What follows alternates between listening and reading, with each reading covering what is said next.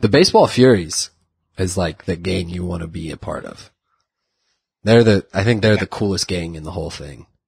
Cause the Warriors walk around in these little like leather vests without shirts on, which looks kind of weird. And, but the Baseball Furies look scary. Huh. You've watched Flight of the Conchords, right? Yes. It's exactly like Flight of the Conchords. There's an episode, it might have been in season 2, but maybe one, obviously one or the other, where it was Brett and Jermaine and Murray were talking about gangs. Uh-huh. And, Murray says something like, he's like, yeah, I was in a fight gang when I was young.